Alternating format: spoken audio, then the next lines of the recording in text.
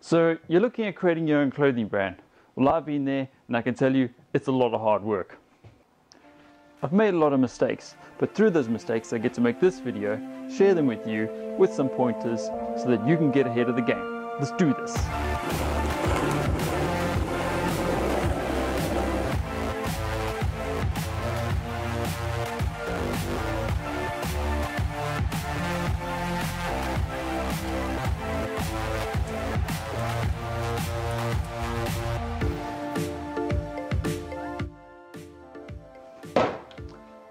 So you've got your perfect brand name, a brand name that means everything, something you can work with, something you can build on. But have you checked to make sure that nobody else has got this brand name yet? So one of the first things you're going to want to do is check on domain names. When I'm talking about domain names, I'm talking about websites. You're going to check to make sure that your brand name's available. After that, I would check companies register and trademarks. So the good news is nobody else has got your name. Let's get serious. Register the domain name, commit, move on. So my next question to you is, what is your logo? When I'm talking about your logo, I'm not talking about your t-shirt design. Your t-shirt designs are constantly evolving. Your logo, on the other hand, is that symbol, that graphic, something that stays the same, something that's going to go on your business cards, your stickers, your hem labels, your neck labels, all the way down to your website, something that represents your brand. Whew. All this talking, I think it's time for a coffee.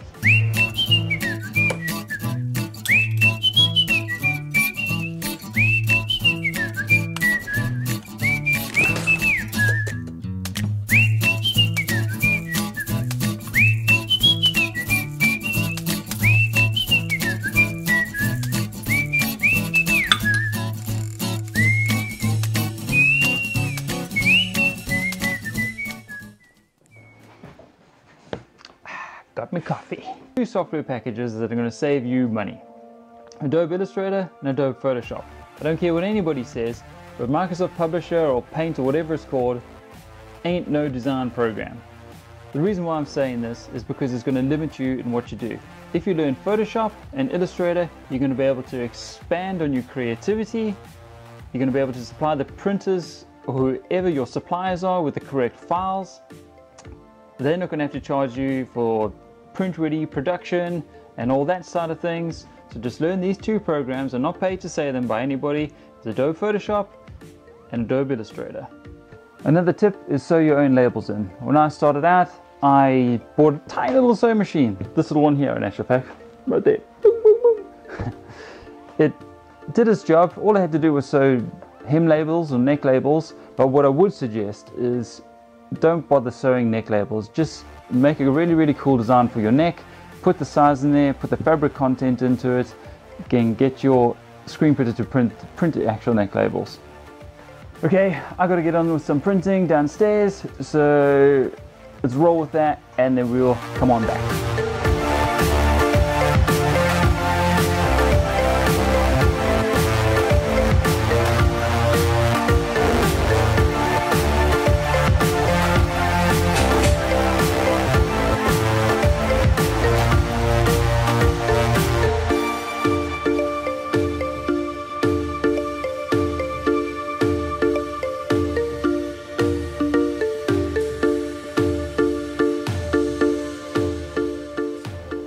So a question we get asked a lot is, should I print my own stuff? Well, my question rather is, can you produce retail quality embroidery and screen printing? And do you have the time to learn all of this? My opinion is, you let the printers deal with the quality side of things on the printing and everything, because they know what they're doing, and you rather concentrate on building your brand and building your marketing. They call them chop cables. Marketing. Marketing is constantly changing. Your most powerful tool is social media. So no matter what you use, Twitter, Facebook, Instagram, make sure they're all constant and represent your brand's values strongly. Where do you want your product to be and how hard is it going to be to get there? Oh, do you want an e-commerce website? What the hell was that? Man, this is what happens when you start employing employees. That's another thing. Be careful. Are you wanting an e-commerce website to just sell directly to your consumers that way, or are you looking to sell through a retailer? If you're looking to go with an e-commerce website, make sure you've got the right domain name, something that represents your brand or is your brand name. You've got to make sure, and you're going to hear me say this a lot, your brand identity stays consistent. So your imagery, your logos, everything stays the same within your brand so you don't confuse your customer. Make sure you've got a good payment system in place. A good payment system to start off with is PayPal. All you got to do is pay a percentage of your sales. There's no big financial commitment that you have to sign up for months and months and months and months and months. It's easy, set it up, integrate it into your website. Happy days. A good e-commerce platform, an online shop you can use is WordPress or WooCommerce.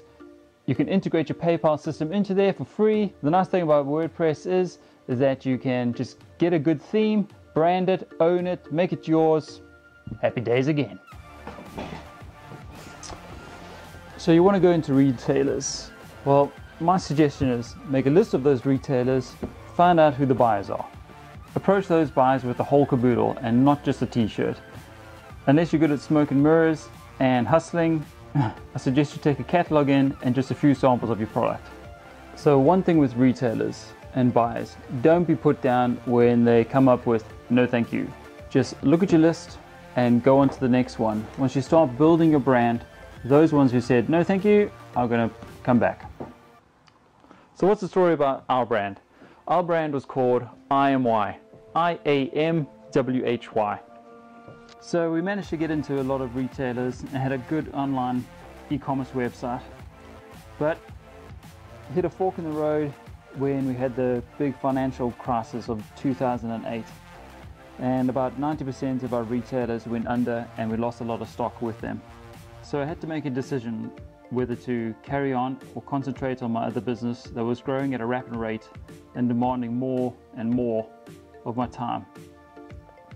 The good thing is I can still return to it one day. It's just left in sleep mode. A t-shirt is just a t-shirt. So if you build a lifestyle and a story around your brand, you're going to start building a community around you. And the bigger the community gets, the bigger you're going to get. The last thing to think about is listen to others and be open-minded. What happens when you start really getting into your brand, you become boxed in and you stop thinking about what the whole big picture is about. So it's important to listen to others and just be open to ideas. Thanks for watching today's video, guys. I will be going into more depth in some other videos later on, but in the meantime, if you've got any questions, just leave some comments below. I'll be sure to get to them as soon as I can. Another option is just pick up the phone and give us a call. We can talk you through things, maybe give you some pointers.